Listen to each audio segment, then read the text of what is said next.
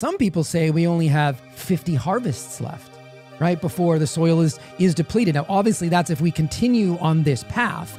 But I think this is really important for the audience to understand how perilous this has become, not because we're using animals to graze the land and to upcycle nutrients, but because we're monocropping and we're using copious amounts of pesticides to the point where we don't even know how much glyphosate we're using anymore. We've stopped calculating it.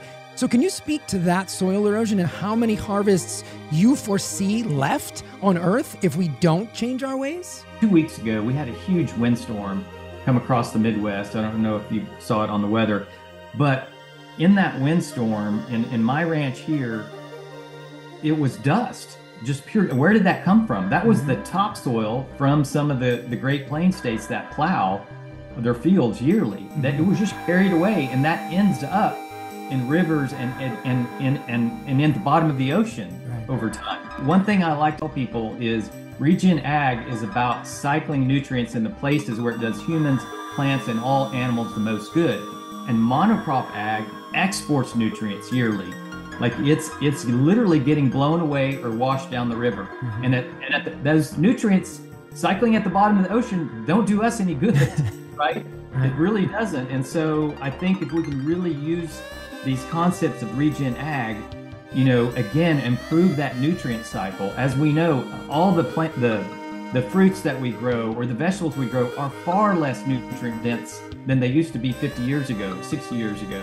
That continually, so you got to eat more of that to have more health.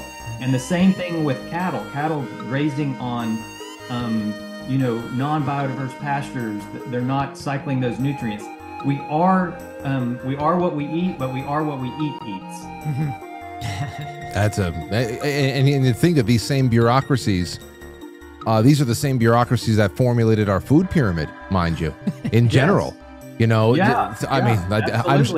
got a lot. What happened since 1980, Frank? I mean, we went from, a more animal-based diet to a high-carb, low-fat. So you got to cut animal fats. Well, what replaced those fats? It was seed oils. And that skyrocketed. But what else has gone to hell? It's our health.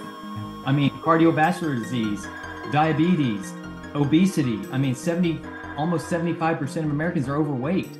Like, these things skyrocketed since the 80s. So we can't, how can we blame animal or animal fats on something that, wasn't the culprit?